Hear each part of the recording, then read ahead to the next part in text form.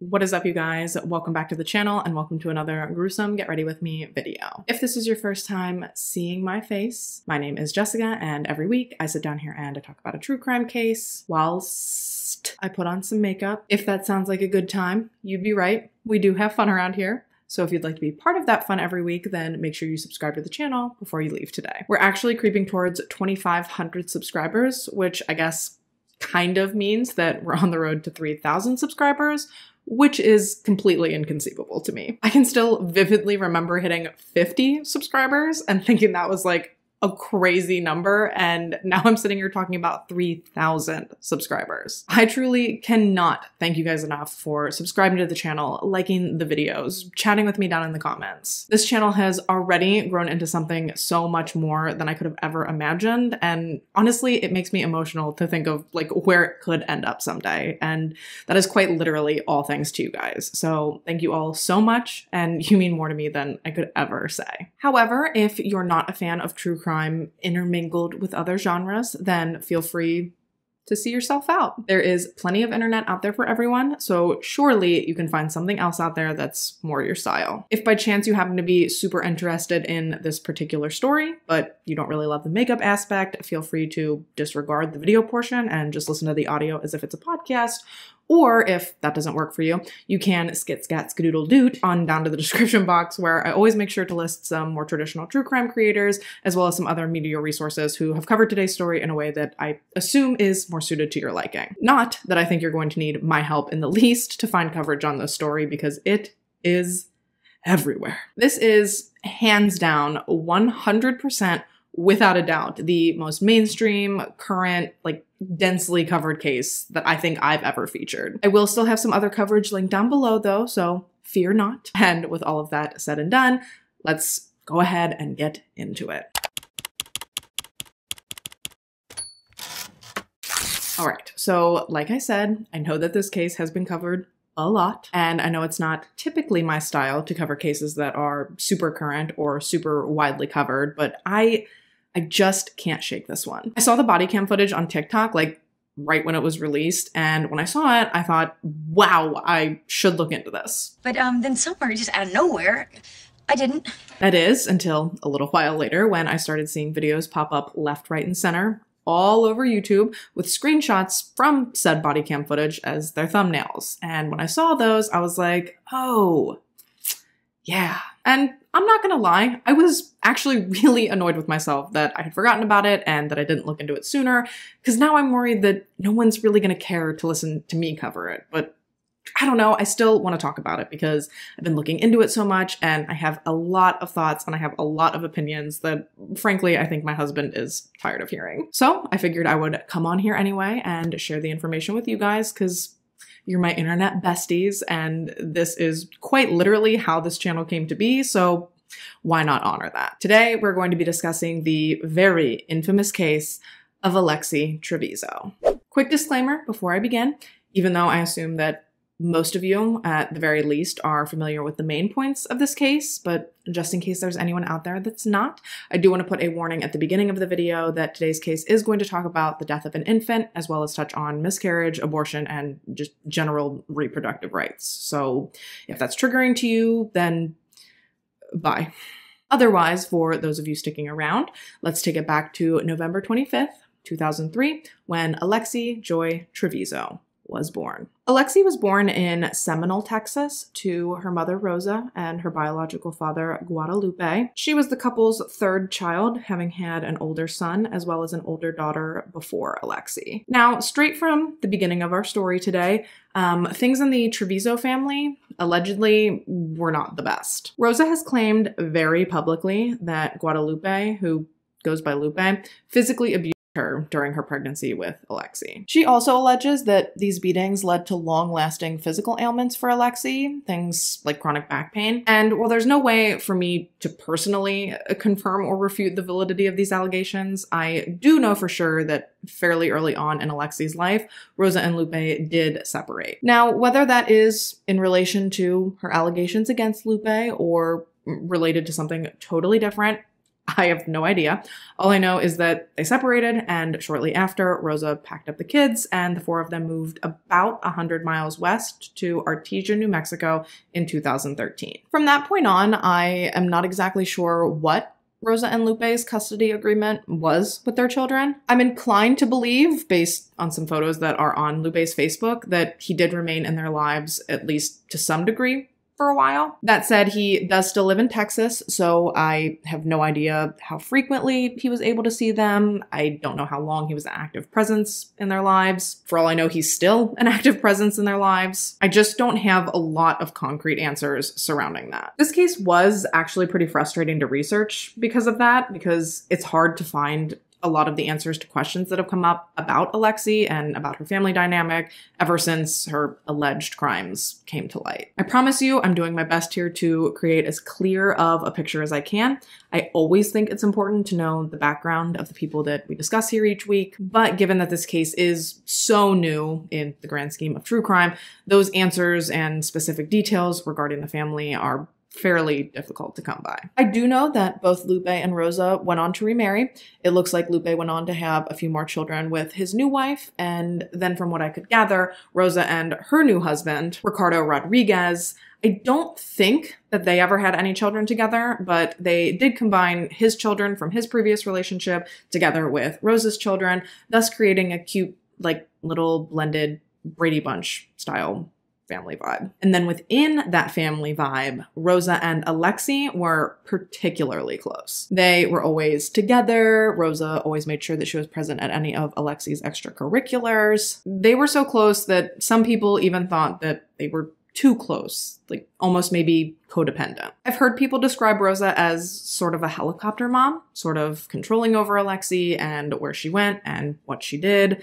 Even though she was 19 years old, she was well past being a legal adult, but that does not seem to matter to Rosa. Instead, she seems very much like a, if you're gonna live under my roof, you're gonna abide by my rules type of parent. And I can understand that to a certain degree, but I'll let you decide what kind of role you think that dynamic played in the way this whole story ends up playing out. For now, though, all things considered, Alexee and her family seem to be just living your average, run-of-the-mill, middle-class life. Artesia is a small city in Eddy County, New Mexico.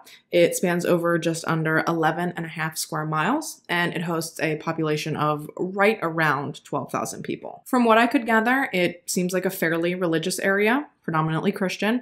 I think that I heard that there's somewhere like more than one church per square mile, so it's a very traditional value kind of place. It's also like a big sports town, high school sports. It's one of those places that holds its varsity athletes on a very high pedestal. At the time our story takes place, Alexee was a senior at Artesia High School. Go Bulldogs! She was a member of the school's choir, she was a cheerleader, and she was in a long-term relationship with her boyfriend, Devin Fierro. Basically, she was living the quintessential, stereotypical, almost like movie-like high school experience. She was pretty, she was popular, she was the cheerleader dating the football player. She was in honors classes, she had a 3.8 GPA, she was all set to start college at New Mexico State University this fall. I don't think that anyone would have believed that rather than walking across the stage at her high school graduation back in June, that Alexee would instead be staring down the barrel of a first-degree murder charge. It's honestly pretty difficult to wrap your head around the fact that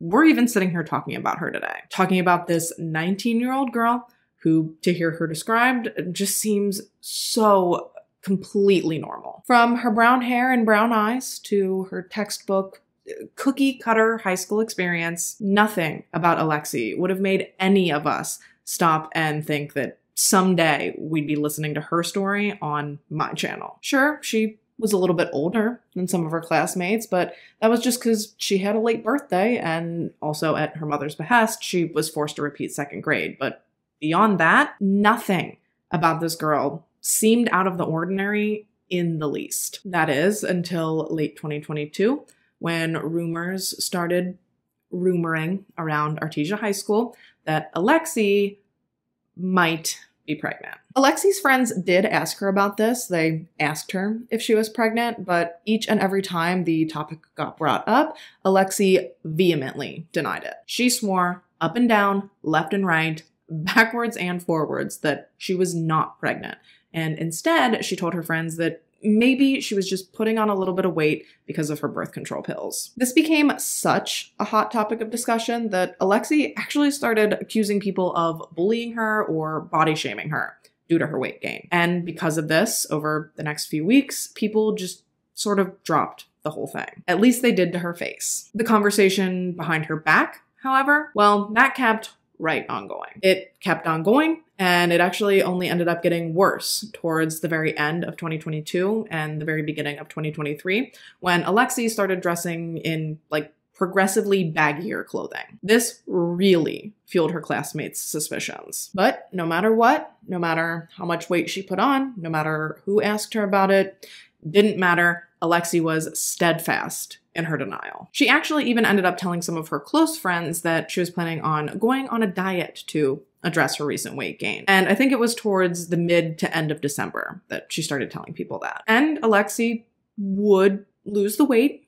In fact, she would lose it very quickly. However, diet and exercise would not be how she managed to resurrect her slim figure. January 26th, 2023 started out like pretty much any other average day did for Alexee and her family. It was a Thursday, so I assume she went to school, then she went to cheer practice, and then she came home for the evening. She was a little tired and a little sore following her cheer practice, so she did decide to turn in early for the evening, but other than that, nothing unusual. However, shortly after she did go to bed, Alexee woke up in excruciating pain. Based on what I know, I have to assume that she was feeling some abdominal pain, but from my understanding, most of the pain that she was feeling was located in her lower back. I did mention earlier that Alexee supposedly suffered from chronic back pain due to issues from Rose's pregnancy with her. However, this pain, I guess, was significantly worse than anything Alexee was used to. Around 11:30, the pain ended up getting so unbearable that Alexee actually woke up her mom and asked her to take her to the hospital. Rosa and Alexee arrived at Artesia General Hospital right around midnight, which technically would have been the very early morning of Friday, February 27th. Alexee was ultimately admitted to the hospital for her severe back pain because after being triaged, the doctors were concerned that she might either be suffering from a lower urinary tract infection or potentially even something more serious, like either a kidney stone or maybe even a full-blown kidney infection. So she was admitted, and the staff began a routine workup, hoping to quickly determine the cause and treat the cause of Alexee's pain. She presented with a slightly elevated heart rate, and when asked to rate her pain, she rated it as a 10 out of 10 on a pain scale. Something that immediately struck the hospital staff as odd, though, was that Alexee refused to allow anyone to examine her beyond that point, beyond either visually or beyond taking her vitals. Basically, she did not want anyone touching her. She was treated with a few medications to help ease her symptoms. I believe she was given morphine for her pain, Zofran for nausea, and she was given sodium chloride, which I assume was for dehydration, considering the fact that she'd spent hours being physically active at cheer practice the previous afternoon. And then on top of that, doctors also asked Alexee if she was pregnant or if there was a chance that she could be pregnant. And this is a very routine question. If you're a woman, a young lady, or a human with a uterus, and you go to the emergency room, or to any doctor for that matter, as sure as they're going to ask you for your name and date of birth, they're going to ask you if you're pregnant, if there's a chance you could be pregnant, or if you're nursing. And then, depending on why you're there, they may also administer a pregnancy test, because as in tune as I'm sure we all like to believe that we are with these meat sacks we walk around in all day, sometimes gauging the possibility of pregnancy based on someone's supposed last period is not reliable. Maybe their cycles are irregular, maybe they can't remember, maybe they'll lie about it. You know, you just can't always be sure. Now, you're not always going to get pregnancy tested in the ER. Like I said, it's highly dependent on the symptoms you're experiencing that brought you there, and if said symptoms could in some way be related to pregnancy. Like, I didn't have to take a pregnancy test when I went to the ER for my Quasimodo face last month, but that's because unless the baby was growing out of my face, I think they could tell that my issues were not pregnancy related. They did ask me if I was pregnant though, and they ask and sometimes they test for pregnancy because there are procedures and medications that are contraindicated for pregnancy, like x-rays, for example. And since Alexee was there for back and abdominal pain, which could obviously hold pregnancy implications, ultimately they did end up administering a urine test to Alexee. Now, I have no idea if they administered this test before or after she received all of the medications. I'm not sure if they had the results back before or after they administered them.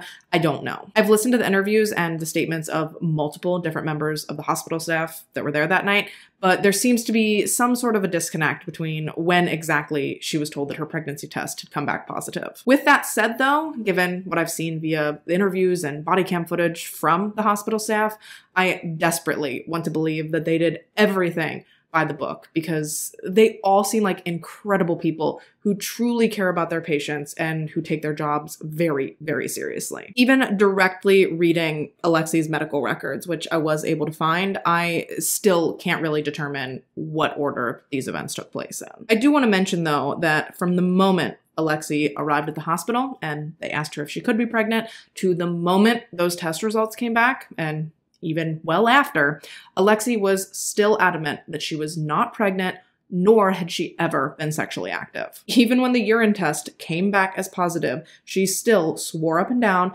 that something had to be wrong because she absolutely, unequivocally could not be pregnant. In fact, she even went on to tell some of the hospital staff that she was currently on her period. I do want to point out here though that even though a urine test is not as precise as a quantitative blood test, I'm pretty sure that if you get a false result from a urine pregnancy test, it is much more likely that you're going to get a false negative from testing too early than it is that you're going to get a false positive. Again, I'm sure false positives can happen. Actually, I know that there are some medical conditions, I think it might be certain types of cancers, that will cause a urine pregnancy test to yield a false positive result. But in a healthy young teenager, I'm going to guess that false positive pregnancy tests are rare. Nevertheless, though, Alexee maintained that she was a virgin and that because of that, there was just absolutely no way that she could truly be pregnant.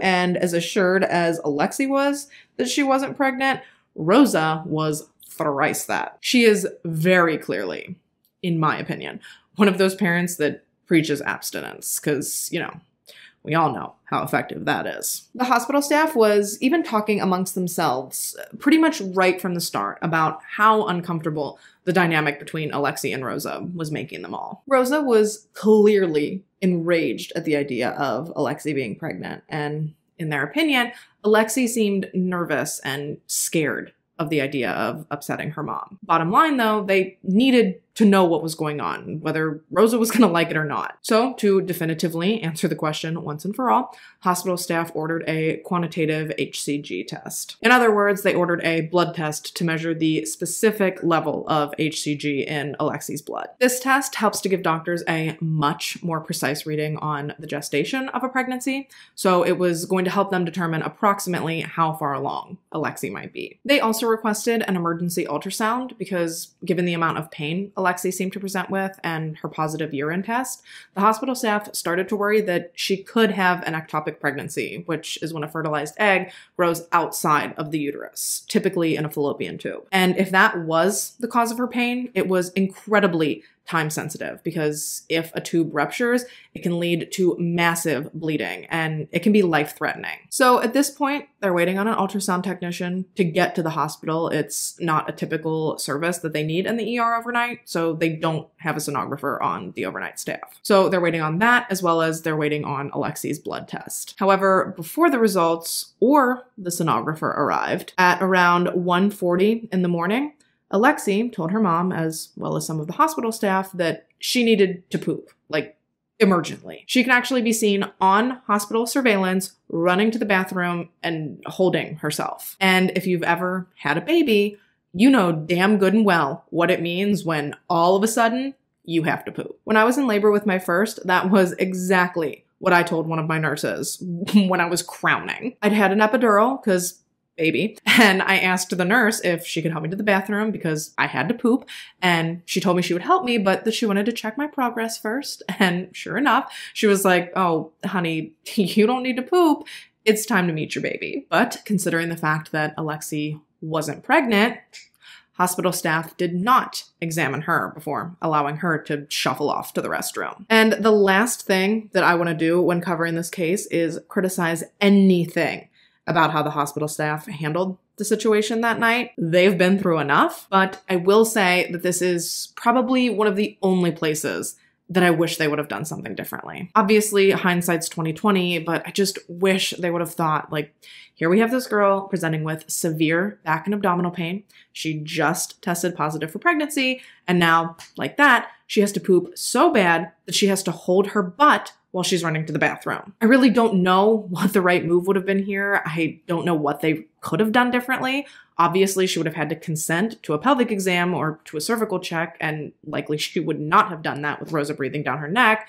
So short of having her poop in a bedpan in the room where they could watch her, I don't know. I don't know the answer. I just wish so badly that things would have played out differently, but alas, here we are. Alexee runs to the restroom, she locks herself in, and just a few seconds later, Rosa can be seen on the same camera walking towards the bathroom to check on her. She knocks on the door, presumably to ask if everything's okay. And then it appears that she talks to Alexee through the door for a few more seconds before she walks away and heads back towards the hospital room. Alexee at no point opens the door and speaks face-to-face with her mom. Granted, if she was on the toilet mid-bowel movement, obviously you wouldn't expect her to. I'm just explaining how everything went down. I believe after Rosa's first visit, Alexee was left alone in the bathroom uninterrupted for like 10 minutes before Rosa then returns, knocks again, and again, presumably asks her daughter if everything's okay. Again, I assume that Alexee told her she was fine, and again, Alexee does not open the door or attempt to speak face-to-face with her mother. Just like before, Rosa makes her way back to the hospital room. However, at this point, staff are starting to get concerned with what might be happening on the other side of that bathroom door. Eventually, the staff became so concerned that they started checking on her, knocking on the door, just as Rosa had, and asking her if she was okay and if she needed anything. She told them as well that she was fine, but their concern and suspicion continued to grow as they began to hear the toilet flush repeatedly, as well as the paper towel machine cycle repeatedly. From that point on, the staff pretty much stayed right outside the door. They continued to knock periodically and ask Alexee if she needed anything and if she was okay, but each and every time, Alexee's answer remained the same. She was fine, and she did not need anything or anyone. I believe at one point she tried to tell them that she was just constipated and that that's what was taking so long. And they really did try to be respectful, and they tried to give her her privacy, instructing her to press the call light in the bathroom if she needed anything. Remember that. Remember that they offered to come in and help her. They asked her multiple times if she needed anything, and they asked her multiple times if she needed help and if she was okay. But she consistently and unwaveringly refused that help. Alexee was in the bathroom for just under 20 minutes when hospital staff decided that they had had enough. They knocked on the door and they told Alexee that she either needed to unlock the door and come out, or that they were going to unlock the door and come in. From my understanding, she either didn't respond to this right away or she told him to hold on or something along those lines. So true to his word, the nurse asked for the key so that he could unlock the bathroom door. It took a minute, but sure as shit, eventually you see the front desk clerk walking down the hall with the key to the bathroom. However, just as she passed the keys off, Alexee herself unlocked the door and finally emerged from the bathroom. She walked out, cool as a cucumber, and she walked past the hospital staff just the same, as if all she truly had done within that bathroom was take a fat dump. But all it took was a brief glance into that bathroom by the hospital staff for them to know that something far more serious than a bowel movement had just taken place in there. There was blood smeared all over the bathroom. It was on the floor, it was on the toilet, it was on the wall. It was very clear that something about Alexee's bathroom trip was not right. Initially, the hospital staff actually thought that Alexee might have panicked when she heard the results of her pregnancy test and that Thereupon, she had done something to herself while in the bathroom to attempt to induce a miscarriage. Immediately, the staff approached Alexee and they asked her about the blood in the bathroom, and stone-faced, serious as a heart attack, she tried to tell them that it was just blood from her period. What? I am 30 years old. I've been having periods for probably almost as long as this girl has been alive. And when I tell you that in all my years of menstruation, I have never, not once, ever gotten blood all over the bathroom while on my period. Not even when I was learning to use a menstrual cup. If you know, you know. The fact that she expected these trained medical professionals to believe that her period was the cause of the literal bloodbath that she left behind in that bathroom. There was so much blood left behind, even after she had clearly made an attempt to clean it up. There was so much blood that they said they could smell it from outside of the bathroom. The fuck kind of unearthly, like Stephen King-esque periods is she trying to pass off that she has? It should go without saying that they were absolutely not buying what she was selling. They were so skeptical of her story that one of the nurses actually ended up going into the bathroom and looking in the trash can to see if she left anything behind. But upon a cursory glance, it actually looked to him like the can was completely empty. He couldn't see any garbage, and the can liner that was in the can appeared to be totally clean. I cannot even begin to imagine how confusing this whole situation must have been for these poor healthcare workers. As if these people haven't gone through it enough over the last few years. And now they gotta do, let's stay on track. So they check the bathroom, they check the trash can. Initially it looks like there's nothing to see. So they call the housekeeping department so that they can get the bathroom cleaned up and safe for other patients to use again. They also had to clean up the hall because Alexee had left bloody footprints coming out of the bathroom as well. So obviously, there's a lot of biohazard going on. So the housekeeping employee comes up. She starts cleaning up the blood. She eventually moved the trash can. I don't know if she moved it to clean behind it or what, because according to the nurse who looked in it, it looked like it was empty. So I don't think that she would have moved it to change the bag, but regardless, for whatever reason, she did end up moving the trash can. And when she did, it caught her off guard because it felt unusually heavy. I assume, given the fact that she thought it was empty, it wouldn't have taken much weight to throw her off, but nevertheless, the weight of the trash can gave her pause, enough to where she actually ended up calling over another employee, and together, the two of them began trying to figure out what was going on. Why was this apparently empty trash can so heavy? So they removed the top liner, the one that everyone thought looked empty, and beneath that, they found a bunch of bunched up empty garbage bags. Like someone had taken a bunch off the roll and balled them up and then arranged them in like a solid layer underneath the top liner. So they pulled out all the empty bags.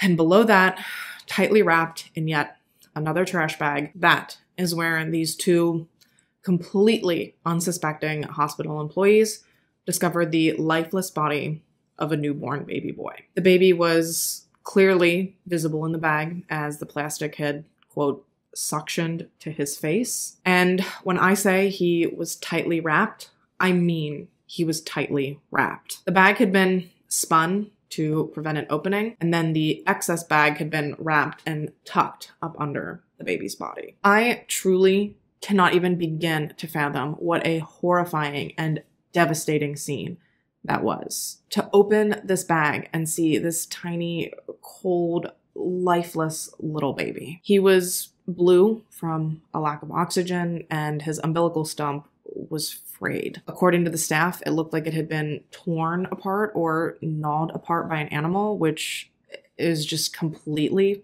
nauseating. And you can tell just based on the grainy, silent CCTV footage from the hospital that these employees are every bit as traumatized and horrified by this as you would expect them to be. I cannot even put into words how much respect I have for all healthcare workers, but most certainly for these people. The composure they maintained and the quick, decisive, purposeful action they took. I've witnessed a few medical emergencies firsthand before. Obviously nothing compared to this, but when I tell you the way that my trauma response is to just completely freeze, I cannot imagine the level of shutdown that would have come over my body had I been in the position of these doctors and nurses. But they held it together. They kept their wits about them, and they were able to put their emotions aside while they tried everything they possibly could to bring this poor, innocent, defenseless little baby back. However, unfortunately, despite their best efforts,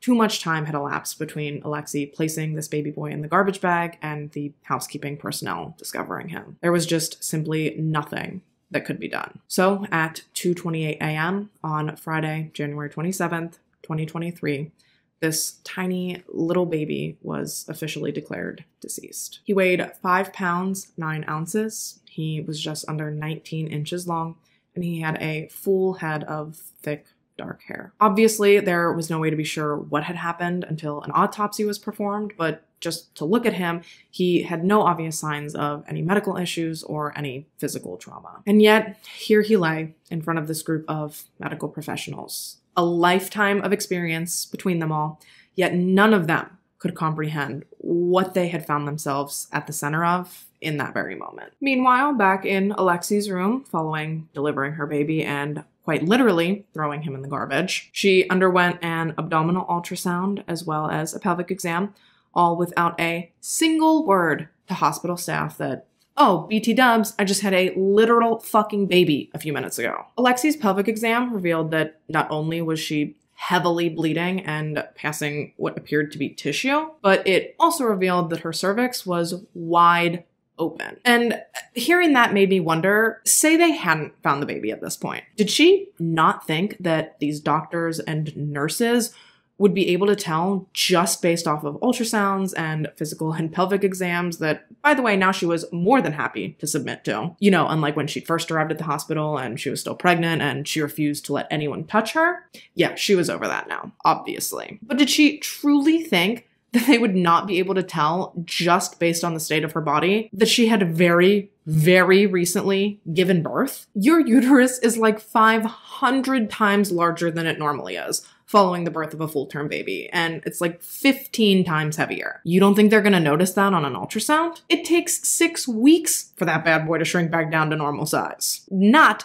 35 steps from a bathroom to a hospital room. It also takes roughly 6 weeks for your cervix to slam back shut. Did she not think they were gonna notice that during her pelvic exam? Frankly, I am stupefied that she walked out of that bathroom thinking, problem solved. It serves as proof, in my opinion, just how little she truly understood about her own body. Once again, leading me to believe that she'd never learned anything sex ed-wise past don't have sex. And that's not even like the part that gets me the most. Her lack of knowledge does not even hold a candle to the complete and total emotional disconnect that she seemed to have in relation to what she'd just done. That part of the story is nothing short of bone-chilling, and it will absolutely never not shock and disgust me to my very core.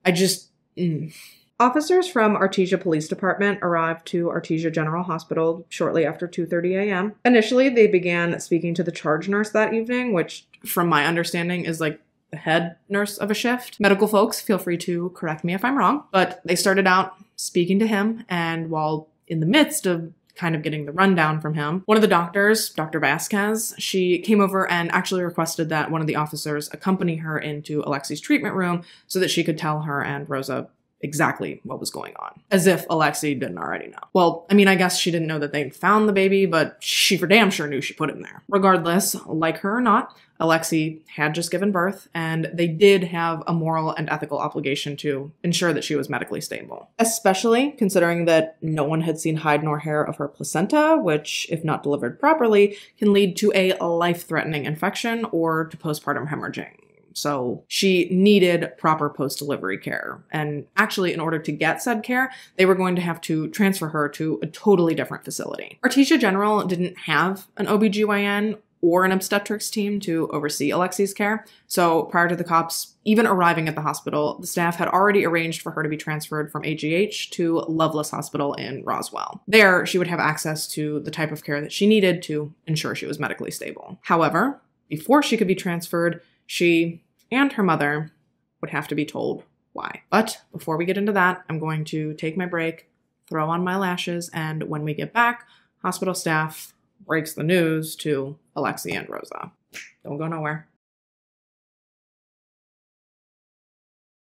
Okay, so Dr. Vasquez, accompanied by one of the officers, makes her way back into Alexee's treatment room, where she informs she and Rosa that they had found a dead baby in the bathroom.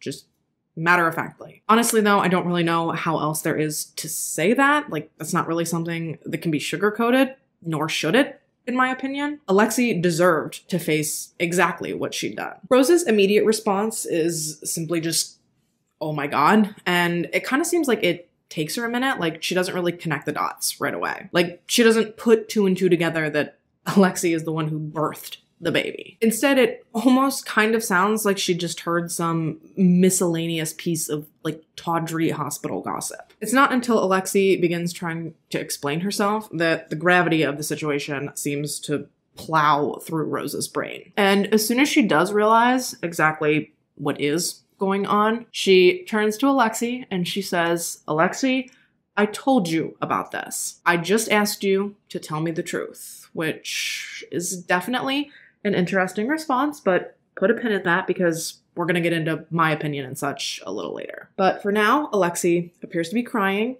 in response to her mother's obvious disapproval. She asserts that she had no idea that she was pregnant, that the baby just came out of her, and that she didn't know what to do. And if it's not been made painfully clear up to this point, Alexee was so disconnected from her baby boy that she never once referred to him as he when she was speaking to her mother, to police, or to the hospital staff. She only ever refers to him as it or as nothing. She only says things like, "It just came out of me," or "nothing, wasn't crying." Rosa then demanded to know exactly what happened. She paced around for a second, and then she looked at Alexee and she said, "What did you do to it?" Again, just like her daughter, only referring to this poor baby as it. So at this point, things are clearly escalating between Rosa and Alexee. So Dr. Vasquez steps in and she tells them that they just need to stop. They need to stop right now because at this point, the most important thing is making sure that Alexee is treated for her postpartum bleeding. They have to make sure that she's not in any immediate medical danger. Again, whether they like her or not, as doctors and healthcare professionals, they still have to prioritize her well-being. So Dr. Vasquez explains to Alexee that she'll need to be transferred to a different facility. She'd already arranged for her to be life-flighted out of Artesia General and admitted to Loveless Hospital, which is about 40 miles north of Artesia in Roswell. What's crazy about this exchange, though, is that given the dynamic between Rosa and Alexee, Dr. Vasquez almost seems to forget that Alexee is technically a legal adult. She actually asks Rosa for her permission to have Alexee transferred, at which point one of the nurses has to step in and remind Dr. Vasquez, like, she's 19, basically saying, we don't need her permission, we need the patient's, we need Alexee's. And in my opinion, this seems to kind of annoy Rosa, like having to acknowledge that she's not technically in control of what happens to her daughter. She even tries to clap back at the nurse about how, well, even though she's 19, she's still a student, as if that means literally anything, as if somehow that's going to put the ball back in Rosa's court. But obviously it doesn't. So once Dr. Vasquez has Alexee's permission to complete the transfer, she leaves the room, she goes out, and she begins to organize like the logistics of it. And this, I believe, is like the only time that anyone shows so much as an ounce of, I don't really want to call it concern, but I guess I'll say curiosity. This is the only time I feel like we see anyone, save for maybe Alexee's stepdad, show any curiosity regarding anything that has to do with the baby. And that is when Rosa asks the nurse how big the baby was, to which he responds that it appeared to be full term. And I will say that I do think this genuinely shocked Rosa. There is a lot of speculation surrounding what Rosa did or didn't know, and I don't know that we'll ever fully and honestly know. But I do genuinely believe that the fact that Alexee had walked into that hospital 38 weeks pregnant truly did blindside her. The look of surprise on her face that you can see in the body cam footage, to me, seems authentic. That said, the look is fleeting though, because almost as quickly as it came, it is replaced by fear and anger as Rosa turns to her daughter and says, quote, "Lexie, have you watched the news? These girls, what they do to their babies, and then they go to jail." To which Alexee responds, yet again, nothing was crying or it wasn't crying, or one of the two very detached arguments she always seems to revert back to. It's like she's desperate to get even just one person to be like, oh, it wasn't crying? Oh my, okay, that makes total sense. That's why you wrapped up your newborn baby boy in a plastic bag and threw him away like a piece of trash. We misunderstood. You're not in trouble. Fucking Delululand, USA, population this broad. Well, population she and her mother, because Rosa, at one point, asks Alexee if she wants to get in trouble because she can get in trouble now for this. Hello? Do you not see the wall of cops surrounding you? Ma'am, that ship has sailed. She's already in trouble. It's as if Rosa had spent her entire life shielding Alexee from any real world, like outside consequences. So if in fact Alexee did what she's being accused of, if she did murder her newborn baby in the bathroom, is that maybe why she did it? Has she been so sheltered from consequences all her life that being in trouble with her mom at the time was the worst situation she could have possibly imagined? Obviously, I can't speak to what Alexee's home life was, but I think it's safe to say that based on the body cam footage, some of which we haven't even gotten into yet,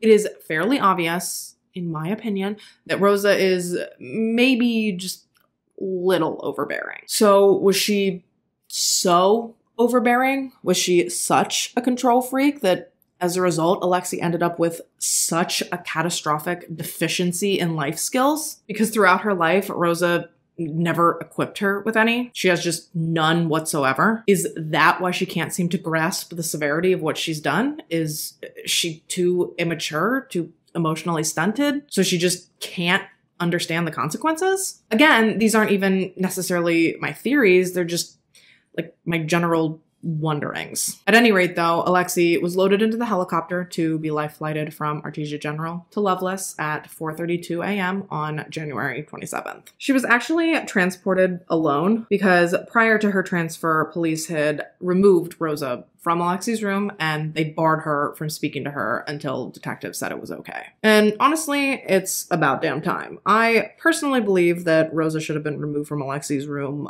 a lot sooner. I think the dynamic between she and Alexee was clearly not conducive to a productive healthcare experience, and I'm within my right to hypothesize that the outcome of this story would have been different had Rosa not been there. Just like the hospital would have been well within their right to boot Rosa out of that room at any time. Hospitals can legally restrict visitation hours, they can limit the number of visitors a patient has, or they can deny family access to a patient based on safety concerns. So from my understanding, if the dynamic between Rosa and Alexee was impeding Alexee getting adequate healthcare or impeding her from being honest and transparent with her medical team, the hospital staff could have asked Rosa to bounce. And like I said, I think there's a chance that this whole thing would have played out differently if they had. Now, that doesn't even begin to excuse whatever happened in that bathroom, not by a long shot. But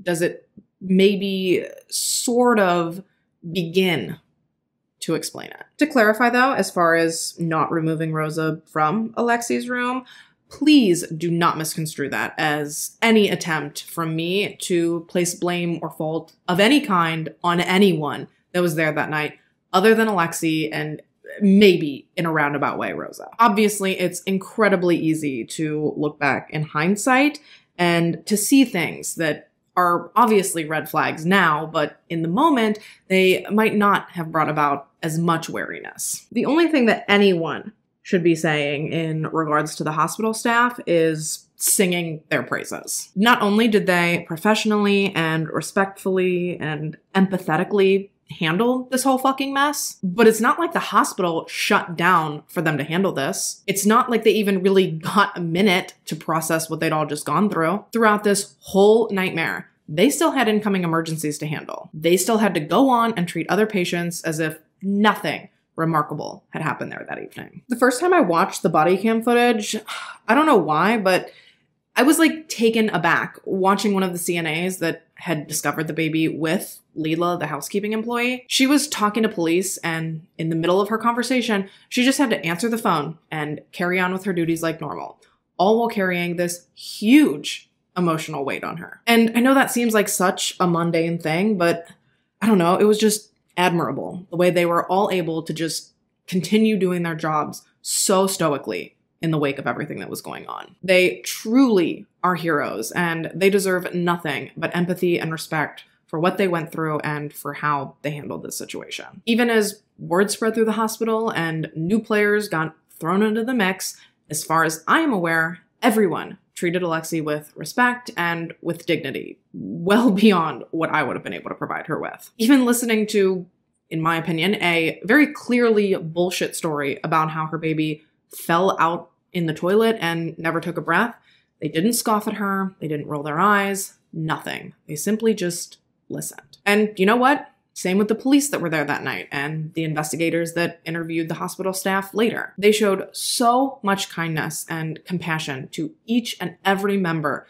of Artesia General that was there the night that Alexee was. It goes without saying that this story is horrific, but seeing these people come together and support one another did at least put a small break of light in the depressing abyss that was researching this case. Anyways, as Alexee was being loaded into the helicopter, one of the officers went into the Artesia General waiting room and spoke to her family. It was Rosa's husband, so Alexee's stepdad, Devin, the baby's father / Alexee's boyfriend, and Devin's mom, Melanie. And truly, if I could sum up, in my opinion, the tone of the room, I think I would choose apathy, at least as far as the baby was concerned. The cop walked into the waiting room and he was immediately accosted by Rosa, asking about Alexee. What's going to happen with her? Is she going to go to jail? Is she being arrested? Just blah, blah, blah, blah, blah, blah. And while sure, as a parent, I can guarantee that I would have the same questions, but it just seems to me like every time the cop mentions the baby, Rosa bypasses anything that has to do with him, and she somehow circles back to Alexee. Even when the officer mentions that the baby was a boy, I think he says something along the lines of, we'll have to send him off for autopsy, and no one even bats an eyelash. No one was like, oh my God, he was a boy. Devin wasn't like, oh my God, I had a son. Just nothing. Christ, the only person that seems to show even a shred of emotion or distress is Alexee's stepdad. And he's the only one that's not biologically related to the kid. Which is why I will always die on the hill that biology does not necessarily make a family. Or a parent, or, in this case, a grandparent. That said, don't you dare let Rosa hear you refer to her as a grandparent. She seemed very taken aback and very offended at the idea of being a grandparent. When the officer in the waiting room tried to clarify her relationship to the baby, he asked her, you'd be grandma? And she snapped back with a quickness that, no, she was mom. She was Alexee's mom. Yes, but you're also a grandmother now.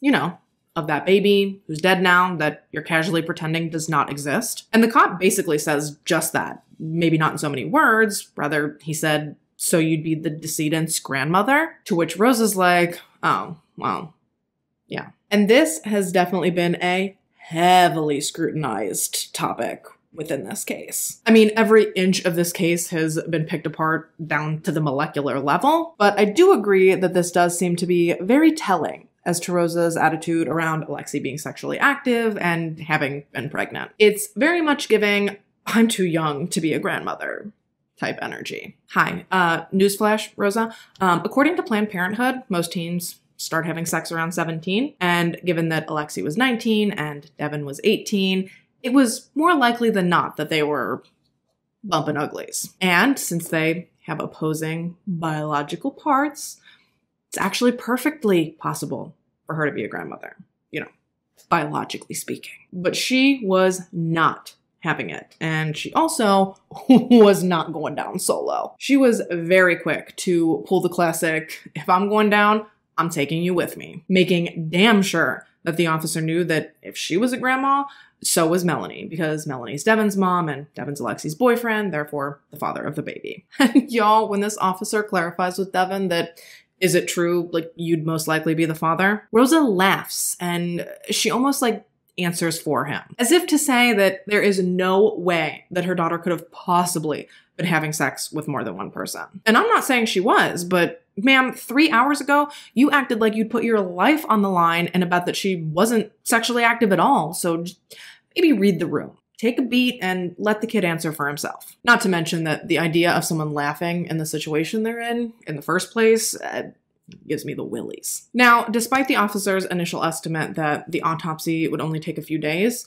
it doesn't look like the official report was actually completed and signed off on until March 28th. I'd have to imagine that the autopsy was done well before that, because it's my understanding that the baby's remains were returned to the family and cremated sometime in February. Regardless, though, the autopsy was performed by Dr. Lauren Decker.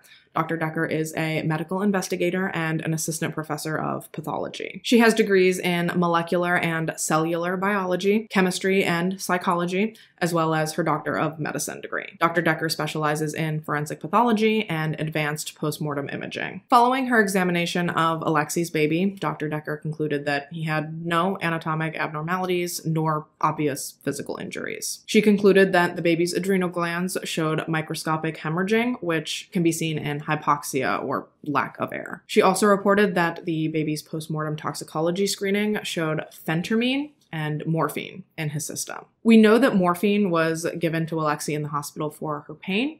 However, the phentermine, which is a prescription appetite suppressant, well, it's speculated that that was a result of Alexee potentially taking diet pills as a way to combat her obvious pregnancy weight gain. Which begs the question, how was Alexee getting a hold of that medication, considering it's not available over the counter? But I digress. Beyond that, Dr. Decker did ultimately determine that there was air in the baby's lungs and in his stomach, which is indicative of him being born alive. And as a result of these findings, Dr. Decker determined that the baby's cause of death was entrapment, or death due to confinement in an enclosed space, basically suffocation, and she ruled his manner of death as a homicide. Now, personally, I've always believed that the baby was born alive, but knowing that he had air in his lungs, I don't care what Alexee tries to say or what she tries to claim as her defense in court. In my opinion, that baby was born alive and she killed that baby. I don't even think that it is possible for a stillborn baby to have air in their lungs. Please correct me if I'm wrong. But Mama Dr. Jones taught me that while in utero, blood is oxygenated via the placenta and it bypasses the lungs. And then once a baby takes their first breath, basically a switch in pressure changes their entire circulatory system. So personally, I would take it to mean that the air in the lungs would mean that the baby took at least one breath. Not to mention that the hospital staff described the bag as being suctioned to the baby's face, which leads me to believe that that poor little baby was gasping for air in that bag. Now, I do believe that the baby wasn't crying.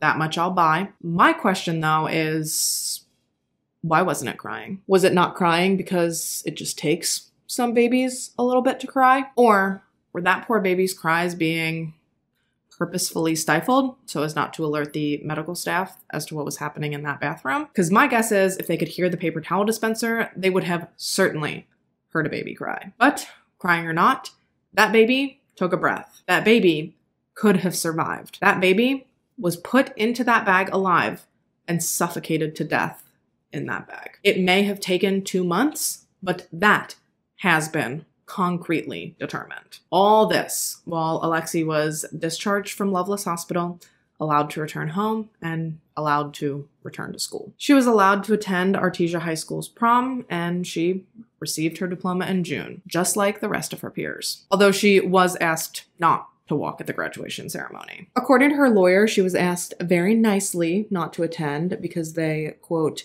take seriously the protection of their students. Actually, they take protecting their students so seriously that the superintendent of the Artesia public school system sent out a letter to faculty and students regarding Alexee's situation. He doesn't mention her by name, but it is very obvious what he's talking about, in my opinion. And this email has been heavily scrutinized by those who've read it. It's been interpreted as almost a way to silence the students, almost as a way of forbidding them to talk about it. Now, I've heard that this was potentially even under the threat of suspension. However, it does not specifically say that in the email. So I don't know if that was true, if it was for sure that intense, but the email that was sent to students does read as follows. Good afternoon, Bulldogs. I want to remind everyone that the manner in which we choose to utilize social media is important. Social media should be utilized to celebrate accomplishments and to build each other up. It should highlight the best things about our lives. Social media should not be used to speak about subjects of which we know nothing about. When we do this, we are simply spreading untruths, which are also known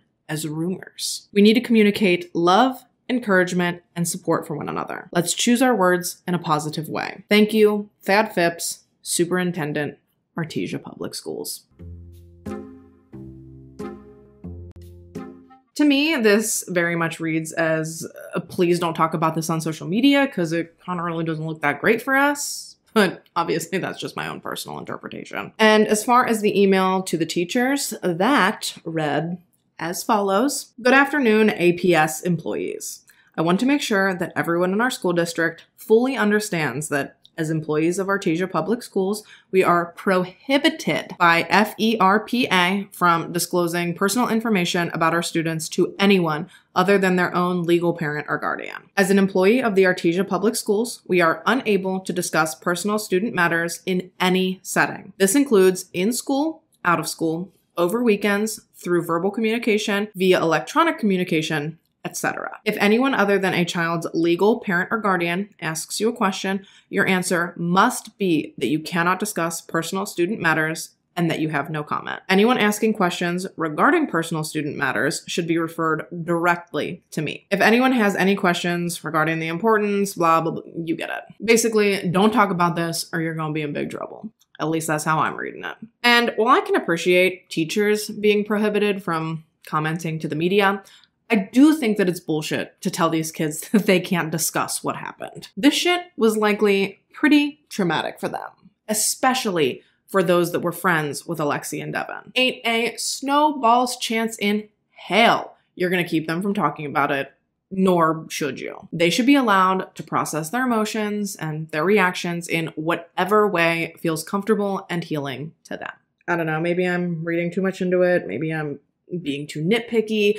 I just personally feel like they should have been proactive in this situation rather than reactive like they're being. Maybe they should have pulled Alexee aside when she was clearly and visibly pregnant, and they should have talked to her, helped her, made sure she knew her options. But instead, it seems like they just turned a blind eye to it until it blew up, and then they were like, yeah, mum's the word, y'all. And then they tried to pretend like it just never happened, going so far as to let her hit the dance floor at prom, even though she's nationally suspected of murdering her baby. She's still just invited to come and dance the night away. Here she is, smiling from ear to ear.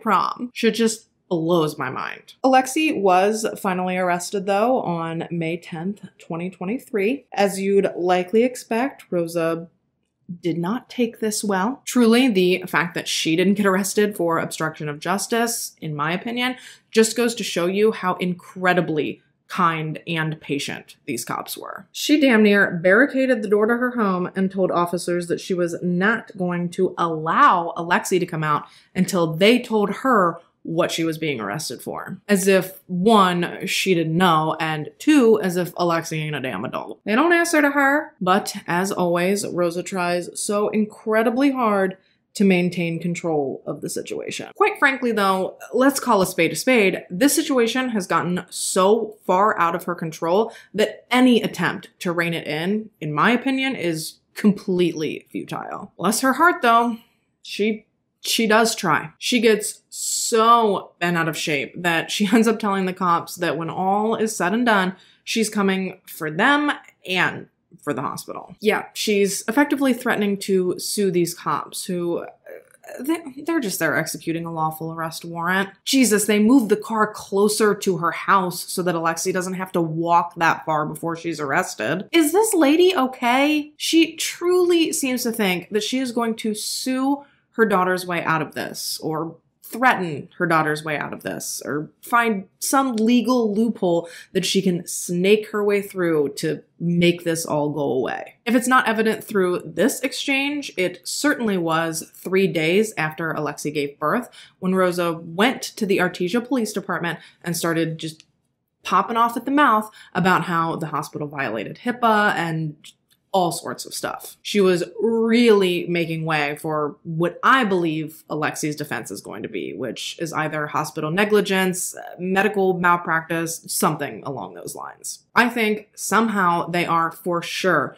going to try and shift the blame for what happened that night off of Alexee and on to the hospital staff. You know, the same hospital staff that cried in their interviews with police, the hospital staff that were devastated that they didn't get a chance to save Alexee's baby, the hospital staff that stood outside the bathroom door as she gave birth in secret and repeatedly asked her if she needed help. That hospital staff, yeah, her lawyer has already basically all but said that that's going to be his strategy. Before I get into that, though, let me finish up with Alexee's arrest, or I'm going to get so jumbled up and twisted around in this absolute mess of a story that I'm just never going to find my way back. So she was arrested on May 10th. She was booked into custody, and she was formally charged with first-degree murder, intentional abuse of a child resulting in death, and tampering with evidence. The child abuse charge would eventually be dropped, though. Alexee spent, I believe it was 6 days in jail before she was released on a $100,000 bond. However, when she was released, it was with barely any restrictions. She was still allowed to attend her classes in person. She was still allowed to graduate. She does have a curfew. I believe it's 7 p.m. to 7 a.m., but she doesn't have to wear an ankle monitor. She's not on house arrest. It is just crazy that for the next 2.5 months still, she'll just be living her life like nothing happened. I mean, she got that privilege for 5 months overall, from May to October. October is when her trial is set to begin. But as of right now, she's got half that left with just no consequences. Oh, she is required to attend counseling, but that's pretty much the only caveat to her being let out. There's a pre-trial hearing scheduled on September 11th before her actual trial is set to begin on October 2nd. Alexee is being represented by attorney Gary Mitchell, and like I stated before, based on the public statement that Mr. Mitchell made regarding this case, it definitely seems to me like they're going to try and blame all of this on the hospital. In his statement, Gerber stated that he has serious problems with the hospital care. He then goes on to, in my opinion, allude to the fact that the hospital is to blame for Alexee's baby's death due to the medication she was administered while in the emergency room prior to giving birth. And while yes, Alexee was administered medications in the emergency room, some of which can potentially cause issues in pregnancy, are we truly going to sit here and pretend that she didn't swear up and down not only that she was not pregnant, but that she wasn't even sexually active? And then we want to fault the staff for believing her?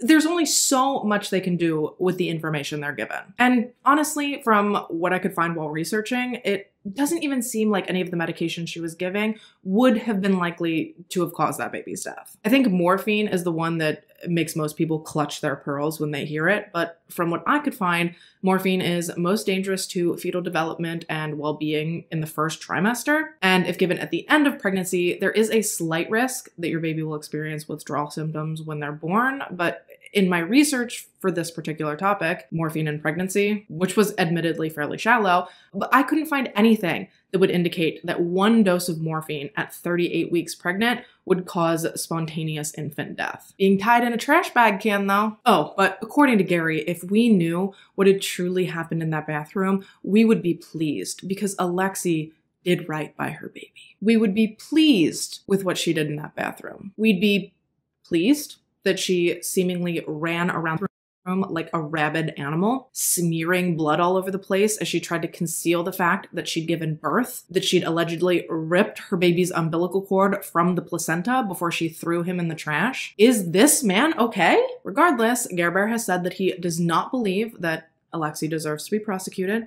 He does not believe that she's guilty of first-degree murder, and he intends to defend her tenaciously. He maintains that she's innocent of the crimes New Mexico has accused her of. He asserts that she is an all-around top-notch student and person, and he thinks it's disgusting that she is even facing these charges because she is, quote, a grieving mother. She just lost a child, and because she's being prosecuted and judged so harshly by we the public, he thinks that she is not being shown common human decency. Yes, he wants us to feel ashamed of ourselves for judging her. Truly, if the irony wasn't so disgusting and infuriating, it would almost be funny. She deserves common human decency. Did she show common human decency when she threw her baby boy in the garbage? But we're supposed to think it's all the hospital staff's fault. We're supposed to blame them. Is that common human decency? Trying to pass the blame for what happened to this poor, sweet little innocent baby off onto the only people who truly seem to care about him? Have you no shame talking out your literal anus like this? It is crazy to me how entitled and selfish this argument makes her come across as. It makes it sound like she is the only one affected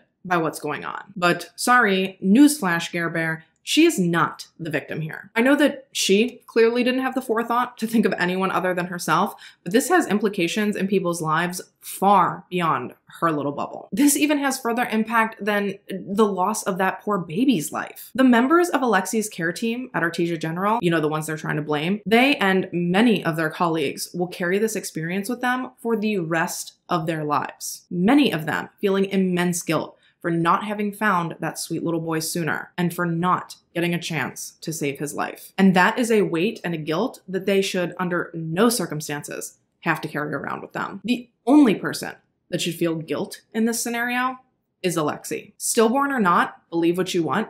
Either way, she still threw her own child in the garbage. No matter how many times I say it, I still cannot wrap my brain around it. Knowing from personal experience the immediate comfort that can wash over a baby when it's placed in its mother's arms, to know that Alexee's baby never got to experience that instead he died alone and scared at the bottom of a trash can, it breaks my heart. Obviously as a human, but especially as a mother. I also had my first baby when I was 19. I also had a baby boy. And absolutely, it was overwhelming and scary and incredibly difficult. I can absolutely empathize with those feelings. I was quite literally in the exact same position. Arguably, I was in a much less stable position than Alexee was, but that is a different story for a different day. Where we differ dramatically, though, is that I can never, in my wildest imagination, envision a scenario in which that pregnancy ended with me hurting my baby. And you know what? That baby is 11 now. And when I tell you that he is just the coolest little dude, and I cannot and would not want to imagine my life without him, he's quite literally my best friend. And to know that Alexee's baby is never going to get the chance to grow up or to be 11 or to have any kind of relationship with his mother is absolutely fucking gut-wrenching. I understand that legally she is innocent until proven guilty. I have to make that clear. However, if she is proven guilty, I hope that she is harshly punished. It just seems to me like she never had any intention of doing what was right by that little boy. She never attempted to receive any prenatal care. She took diet pills throughout her pregnancy. She made no attempts to pull anyone aside in the hospital to ask them for help. She's 19. If she was so goddamn scared of her mom didn't have to know anything. She had more options available to her than most people do. And at every single turn, she made the wrong choice. I know what I'm about to say is going to ruffle some feathers, but it's the reality of the situation. Alexee lives in New Mexico, one of the states with the most abundant abortion opportunities in the whole country. There are no waiting periods, no required parental consent, no cutoff times. If she so badly didn't want a baby, why would she have not taken advantage of the fact that she lives in one of the few states in this country that still allows women a choice and still allows women their bodily autonomy? If you're religious and you think that my stance that abortion is healthcare and should be an option is egregious and that I'm going to hell, fine.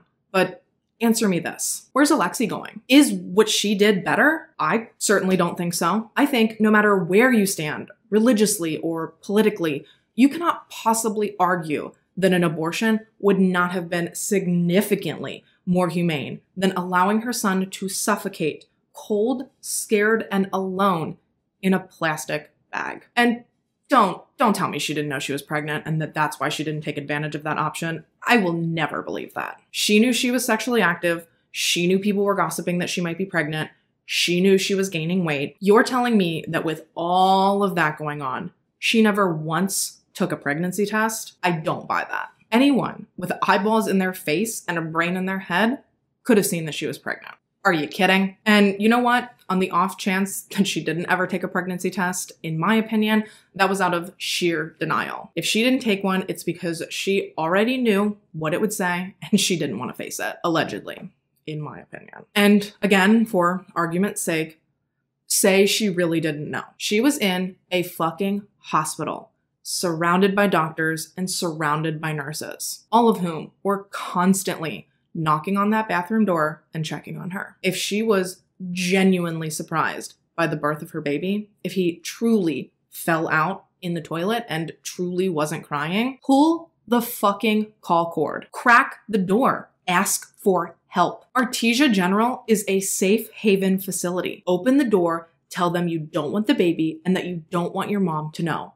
Walk out the door and then never look back. It honestly and truly could have been that simple. There is no excuse in the world for thinking that the appropriate thing to do in that situation was to bundle a human baby up in a trash bag and throw him away. So, in my opinion, at the very least, she should see consequences for that. Realistically, I think she deserves far more than that would bring because, in my opinion, she knew what she did was wrong. That's why she didn't tell anybody. That's why she tried to clean up the evidence before she left the bathroom, and that's why she continuously denied help from the hospital staff. I think she genuinely believed she could throw her baby away and lie her way out of it, walking away scot-free. People who don't know that they did something wrong don't try to conceal what they did. I think she knew every bit how vile and revolting, deplorable, and reprehensible what she did was. And every time I see her referred to as that baby's mother, it makes me want to vomit. And the fact that her family has the audacity to have a shadow box shrine in their living room, as if they ever showed one real iota of concern for that baby. Ugh. And the fact that she was allowed to bond out and continue living her life as if nothing happened. The fact that right now, while I'm filming this, right now while you're watching this, and for months to come, she's still just going to be out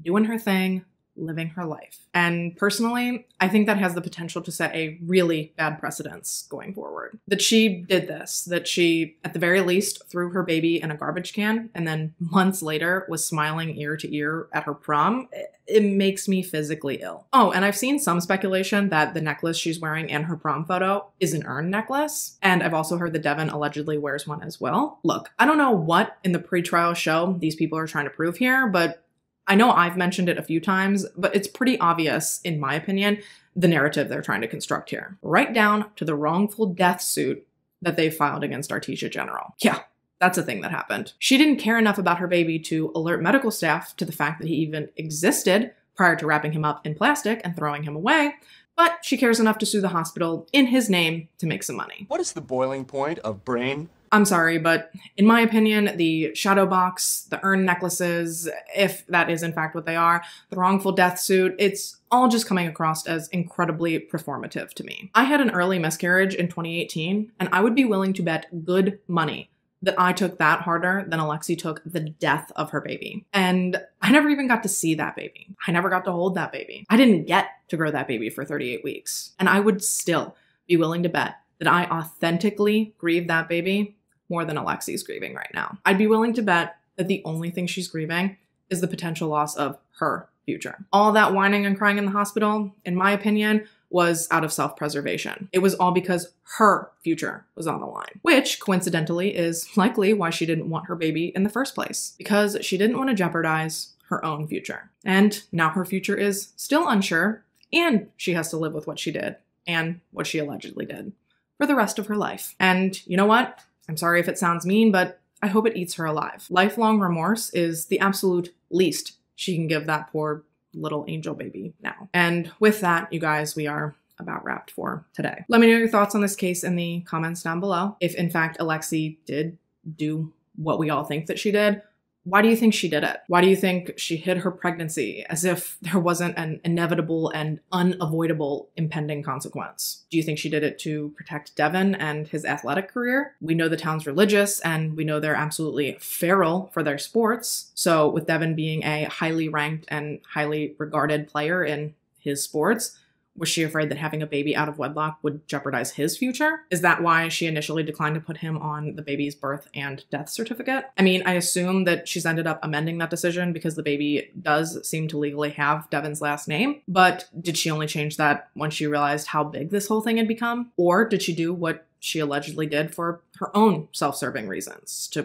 protect her own future, so that she could run off to New Mexico State without the restraint and responsibility of a child? Did she allegedly do this in hopes of avoiding the wrath and consequences of her mother? Why didn't she get an abortion? Why didn't she turn the baby over to the hospital? Personally, I think she knew she was pregnant. I think maybe she thought that taking the diet pills would cause her to lose the pregnancy. I don't know if she knew she was in labor when she went to the hospital. Maybe that's why she asked her mom to come with her, even though she clearly didn't want her to know anything about the baby. I think at the absolute very least, Rosa had suspicions that Alexee was pregnant. I think that's why when she found out, her knee-jerk response was, "We talked about this. I just asked you to tell me the truth." I do genuinely believe that Rosa did not realize quite how far along her daughter was, but no one can convince me that she didn't at least have a suspicion that Alexee was pregnant. I do think, though, that Alexee knew, for whatever reason, that she wasn't going to be pregnant for very much longer. I think maybe that's why she told her friends that she was going to start dieting, as a way to explain her soon-to-be sudden and very rapid weight loss. I don't know. I do know that I want to see this girl's Google history. I want that because if she was Googling things like miscarriage, abortion,